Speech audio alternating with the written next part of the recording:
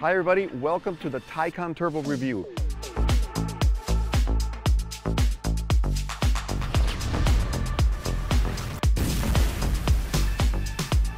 We're in the 305, Miami, my city. Beautiful lights, beautiful town, an amazing car that I'd like to just give you my take on. Oh, did I just say Taycan or take on? Same thing. Well, here's the thing. This car is in between the old world and the new. It's bridging a gap. It's not only just bridging a gap between cars and technology, it's also bridging a gap for a company. You see, in my lifetime, Porsche has reinvented itself, as far as I can tell, 3 times. First, it was a sports car company, then it was an SUV company, and now, in a matter of, let's say, 5 or 6 years, Porsche is going to merge into a technology company. Porsche is investing $18 billion. Yes, $18 billion in the next 5 years in technology and electrification, and that's where you need to understand that this is a company on the move. In a matter of 10 years, I would say, we're going to look back on Porsche just like we look back on Apple. Apple is a technology company. It's not an iPod company, it's not an iPhone company, it's a technology company. That's where Porsche is headed to. And just like it always innovates, Porsche is pushing the envelope.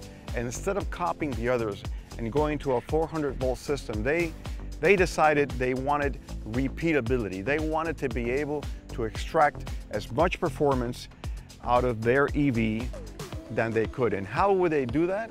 Through an 800-volt charging system. The 800-volt charging system allows you to charge way faster. It sends cooling and heating to the right places in the car. It's really trick how they do that. And one of the advantages downstream is that they're going to be able to catch up in terms of infrastructure and give you much faster charging and much more efficient charging. After all, time is money. I think there's going to come a time in the very near future where we're going to see way more chargers than we have now. At the time, I think the perfect way of using an EV is to plug it in at home overnight. I've even put it to the point where I have a charger outside the house. I come in, we park, we charge it overnight. Before you know it, you come back and it's full, and we do it once a week. No more trips to the gas station, no worrying about having to do any maintenance work whatsoever to the car.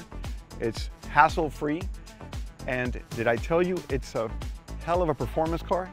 0 to 60 in about 3 seconds, maybe a tad less. 670 horsepower. It is ballistic.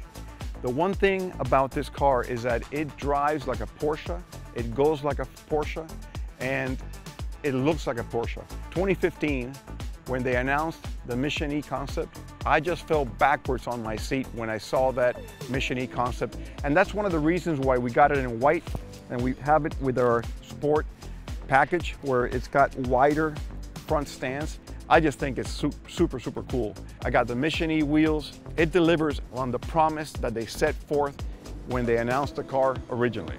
And where this Porsche Taycan stands out the most is its repeatability. No matter whether you have 80% charge or 10% charge, it's going to go full tilt until it's got nothing left in the tank. Let's talk for a second about styling. No matter how you feel about this car, you can't deny that it has the Porsche DNA. And although this car marks a complete shift in the family tree of Porsche, it is instantly recognizable as a Porsche, and it is 100% a driver's car. Now, what about reliability? What about build quality? And how has the car been after 2,000 miles? Other than a few software glitches, it's a great car. It's been very reliable.